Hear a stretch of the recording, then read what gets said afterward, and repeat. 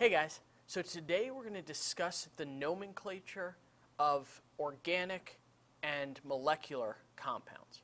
So we're going to start with a quick discussion of the naming system for molecular compounds, and then we're going to discuss alkanes, which is a very basic group of organics, and really the only one that you really need to know off the top of your heads. So let's go ahead and get started right off the bat with some nomenclature of molecular compounds. The first thing that's critical for you guys to recognize when we're naming molecular formulas is how to identify if it's a molecular formula in the first place. Now, we know it's a molecular formula if we look at the compound itself and we see only nonmetals. If all of the elements in the formula are nonmetals, we know that it is going to be a molecular compound. So for the molecular compounds that we're going to be discussing today, we're going to focus on binary molecular compounds. Now, binary means that the compound is made of only two elements. This makes the naming a little bit easier, and we don't have to really worry too much about the nomenclature of more complex organic compounds. One day you'll get there, but that's not today. Now, going into this, it's important to know that every compound has a systematic name, but some also have common names. For example, water, H2O, has its own systematic name that we'll discuss here in a few minutes, but we just call it water. Ammonia, which is NH3, also has a systematic name, but we call it ammonia. These are many compounds that come into play in daily existence, and as a result, we oftentimes refer to them by their common names as opposed to by their actual systematic names. So let's talk about the systematic naming of molecular compounds. We utilize a Greek prefix system where the prefix represents the number of atoms of that element in the compound. For example, mono represents 1, di represents 2, tri represents 3, and you want to know all the way down through 10. For the Greek naming system, we also, for binary compounds, are going to end every compound in ide, I-D-E. This means the second element in the binary compound, we're going to drop the ending and finish it with ide, I-D-E.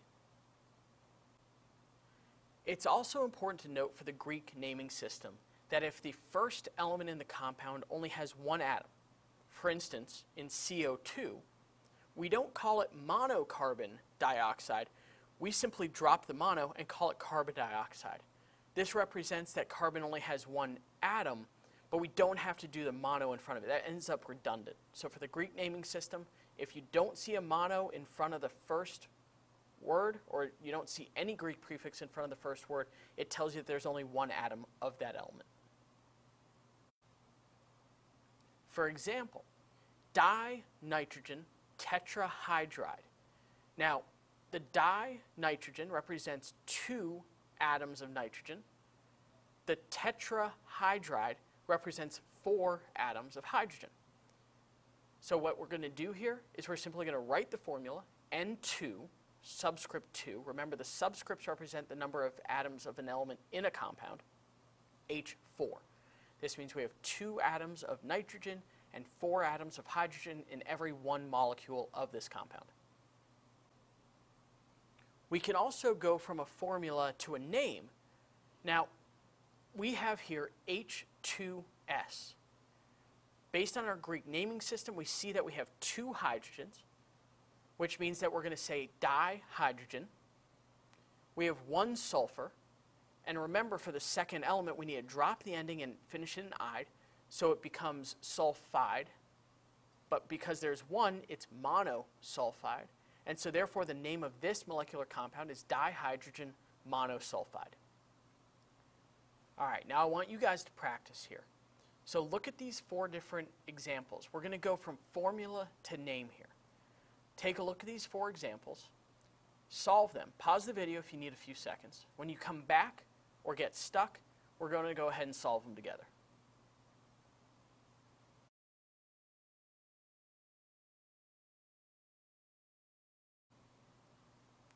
All right, so I've had a few seconds to work on this. Let's go through the answers. The first molecular compound that we're looking at is NF3. Now, NF3, the first element is nitrogen, but there's only one of it, so we actually don't need that first prefix, so we're just going to say nitrogen. There are 3 fluorines. which means we need to start the fluorine with tri, and we're going to drop the ending and end in an ide. So this becomes nitrogen trifluoride. The second compound here is N2O4.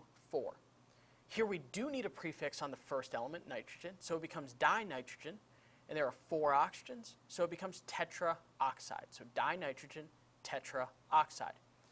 The third compound here is NO2. Again, we don't need a prefix in front of the nitrogen.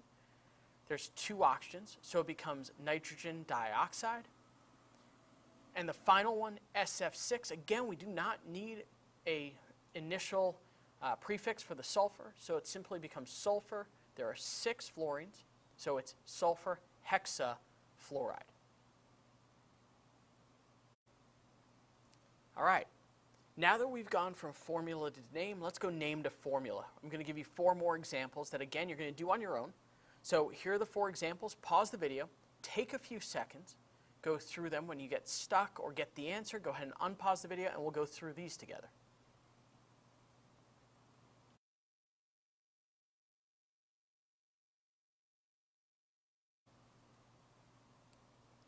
All right, so now I've had a few seconds to work on it. Let's go through the answers.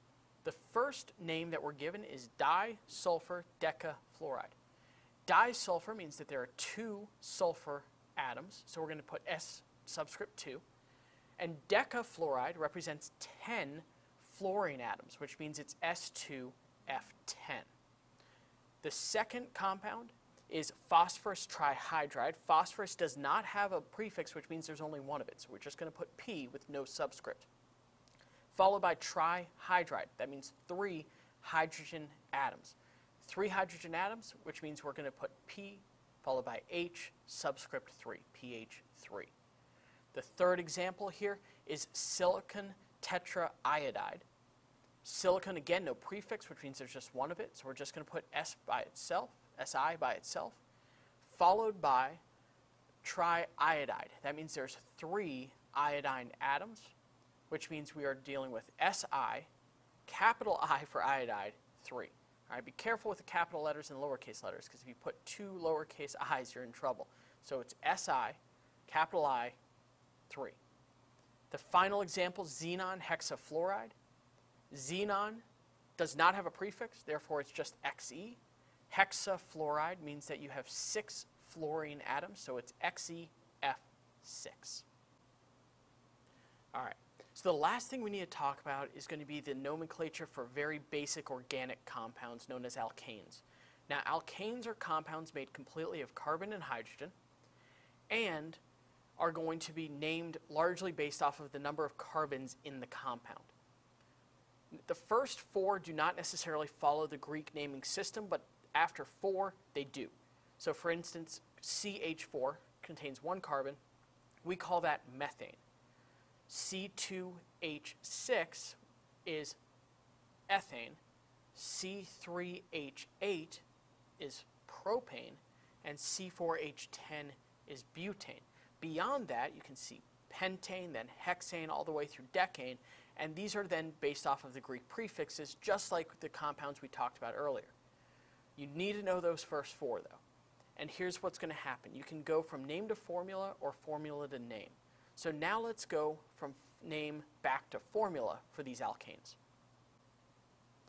So going from name to formula of alkanes can be based off of this generalized formula. C sub n, in other words, the number of carbons, and then H sub 2n plus 2. In other words, the number of hydrogens is equal to double the number of carbons plus 2. For example, methane, CH4, the number of carbons is 1. Therefore, the number of hydrogens is 2 times 1, which is 2, plus 2, which is 4. As we keep going, we can find pentane and hexane and see that each of these, the formula is going to be based off of, again, the number of carbons times 2 plus 2 to get to the number of hydrogens. All right, so that wraps up this video. Let's do a quick recap as to what we learned. Now, we started by learning about how to go from formula to name and then name to formula for molecular compounds using our Greek prefix naming system. Then We talked about the basic alkanes and how to go from name to formula and formula to name for those as well. I'd like to thank Kevin Zhang for his work on this video. He wrote the script, filmed it, edited it, and I would like to thank you guys for watching. Hope you enjoyed it. I'll see you in the next video.